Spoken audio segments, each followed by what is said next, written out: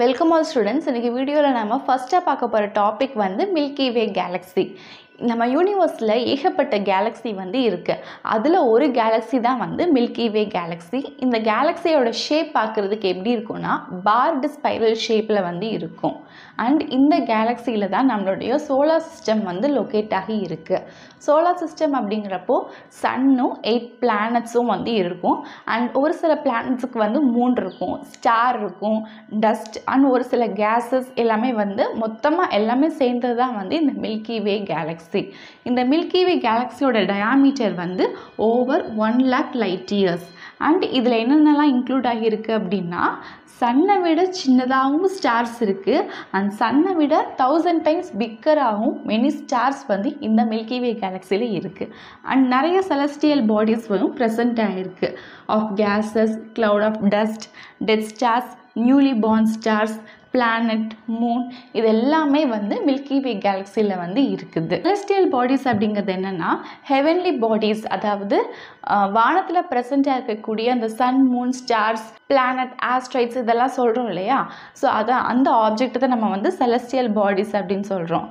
And இந்த milky way கேலக்ஸியில் it was thought to contain at least 100 billion stars. 100 billion stars வந்து இருக்கலாம், அவ்வளோ இருக்கலாம்னு வந்து சொல்கிறாங்க. நம்மளோட மில்கி வே கேலக்ஸிக்கு பக்கத்தில் இருக்கக்கூடிய கேலக்ஸி தான் வந்து ஆண்ட்ரோமெடா. மில்கி வே கேலக்ஸிக்கு ஏன் அந்த மில்கி அப்படிங்கிற அந்த பேர் வந்துச்சு அப்படின்னா நைட்டில் ஏர்த்துலேருந்து மேலே ஸ்கையை பார்க்கும் போது எல்லா இண்டிவிஜுவல் ஸ்டார்ஸுமே வந்து ஒன்றா சேர்ந்து ஒரு பார்க்குறதுக்கு ஒரு பேண்ட் ஆஃப் லைட் மாதிரி இருக்கும். அதனால் இதை வந்து மில்கி அப்படின்னு வந்து பேர் வந்திருக்கு.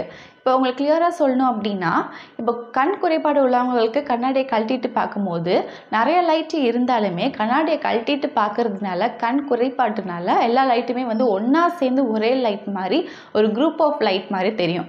கண்ணாடியை போட்டதுக்கு அப்புறம் தான் தெரியும் ஒவ்வொன்றுமே வந்து ஒவ்வொரு இண்டிவிஜுவல் லைட் அப்படின்னு. அதே மாதிரி தான் நம்ம பூமியிலேருந்து மேலே பார்க்கும்போது ஒரு பேண்ட் ஆஃப் லைட் மாதிரி தெரியுது. பட் எல்லாம் ஆனால் அது வந்து ஒவ்வொரு இண்டிவிஜுவல் ஸ்டார்ஸ்னால தான் வந்து ஃபார்ம் ஆகிருக்கு. இப்போது இந்த மாதிரி பேண்ட் ஆஃப் லைட் தெரியறதான் இந்தியன் மைத்தாலஜியில் வந்து ஆகாஷ கங்கா அப்படின்னு சொல்கிறாங்க. இந்த மில்கி வே ஏன் பேண்ட் மாதிரி தெரியுது அப்படின்னா because of it's dish shaped structure. ஏன்னா மில்கி வே கேலக்ஸிக்கோட ஸ்ட்ரக்சர் என்ன, ஷேப் என்ன அப்படின்னா பார்டு ஸ்பைரல் ஸ்ட்ரக்சர், ஒரு டிஸ் ஷேப்டு ஸ்ட்ரக்சர்.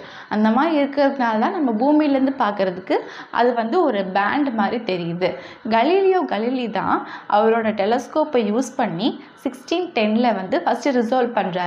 இது பேண்ட் ஆஃப் லைட் கிடையாது, அதில் வந்து இண்டிவிஜுவல் ஸ்டார்ஸ் ப்ரெசென்ட் ஆகிருக்கு.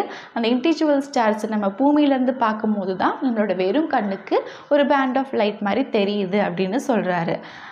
ஏர்லி 1920s வரைக்கும் நிறைய ஆஸ்ட்ரோனமர்ஸ் என்ன நினச்சாங்க அப்படின்னா மில்கி வே கேலக்ஸியில் தான் யூனிவர்ஸில் இருக்கக்கூடிய எல்லா ஸ்டார்ஸுமே வந்து கண்டெயின் ஆகி இருக்குதுன்னு சொன்னாங்க. எட்வின் ஹபிள் அப்சர்வ் பண்ணி என்ன சொல்கிறாரு அப்படின்னா நிறைய கேலக்ஸி மாதிரியே milky வேயும் is one of Galaxy அப்படின்னு சொல்கிறாங்க.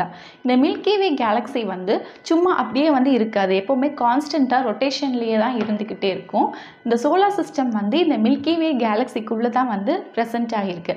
மில்கி வே கேலக்ஸியோட ஸ்ட்ரக்சர் பார்க்குறதுக்கு ஒரு பார்டு ஸ்பைரல், அதாவது சென்டரில் பார் மாதிரி இருக்கும் அண்ட் ஸ்பைரல் ஸ்ட்ரக்சர் தான் இது பார்க்குறதுக்கு ஒரு டிஷ் ஷேப்டு ஸ்ட்ரக்சர் மாதிரி இருக்குது. ஸோ இந்த டிஷ் ஷேப் ஸ்ட்ரக்சருக்குள்ளே இருக்கிற கேலக்ஸிக்குள்ளே தான் வந்து நம்மளுடைய சோலார் சிஸ்டம் வந்து லொக்கேட் ஆகியிருக்கு. And centre of கேலக்ஸிக்கு அவேயாக 27,000 light years வந்து லொக்கேட் ஆகியிருக்கு. ஸோ சென்டருக்கு அவேயாக இவ்வளோ டிஸ்டன்ஸில் வந்து லொக்கேட் ஆகியிருக்கு. நம்மளுடைய சோலார் சிஸ்டம் வந்து it will travel at an average speed of about 8,20,000 km/h. இந்த மாதிரி ரேப்பிட் ஸ்பீடில் அது வந்து சோலார் சிஸ்டமில் ட்ராவல் பண்ணிட்டு இருந்தாலுமே solar system take about 230 million years to travel all the way around Milky Way. So milky வே அப்படிங்கிற அந்த கேலக்ஸியை சுற்றி போகிறதுக்கு இது வந்து 230 million years வந்து நம்மளுடைய சோலார் சிஸ்டம் வந்து எடுத்துக்குது. when solar system was in same spot as it is now, இப்போ இருக்கிற மாதிரி ஒரே சேம் ஸ்பாட்டில் இருந்துச்சு அப்படின்னா there will be no humans, no Himalayan mountains on earth and dinosaurs were roaming around the earth. இப்போ இருக்கிற மாதிரி சோலார் சிஸ்டம் வந்து மில்கி வேல வந்து சுற்றிட்டே இல்லாமல் அப்படியே ஒரே ஸ்பாட்டில் இருந்துச்சு அப்படின்னா ஹியூமன்ஸ் இருந்திருக்க மாட்டாங்க, ஹிமாலயன் மவுண்டெயின்ஸ் வந்து இருந்திருக்காது, ஒன்லி டைனோசர்ஸ் மட்டும்தான் வந்து எர்த்தில் ப்ரெசென்ட் ஆகியிருக்கும் அப்படின்னு சொல்கிறாங்க. ஸோ யூனிவர்ஸ்ன்னு எடுத்துக்கிட்டாலே யூனிவர்ஸில் எல்லாமே வந்து மூவ் ஆகிக்கிட்டே தான் இருக்கும், ஒரு மோஷனில் ஒரு ரொட்டேஷனில் வந்து இருந்துக்கிட்டே தான் இருக்கும். இந்த மில்கி வே கேலக்ஸியோட சென்டரில் பார்த்தீங்க அப்படின்னா ஒரு மான்ஸ்ட்ரஸ் பிளாக் ஹோல் வந்து இருக்குது. இது வந்து சன்னை விட பில்லியன்ஸ் ஆஃப் டைம்ஸ் வந்து ரொம்ப மேசிவாக பெருசாக வந்து இருக்குது.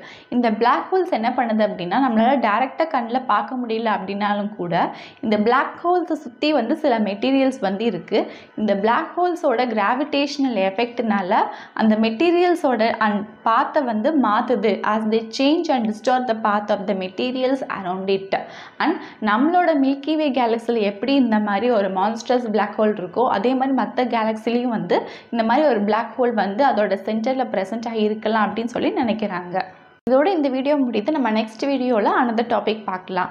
I hope this video will be useful to you. இதில் ஏதாவது டவுட் இருந்துச்சு அப்படின்னா you can ask me in a comment section. இந்த வீடியோ பற்றி ஏதாவது ஃபீட்பேக் சொல்லணும்னு நினச்சாலும் you can also say that.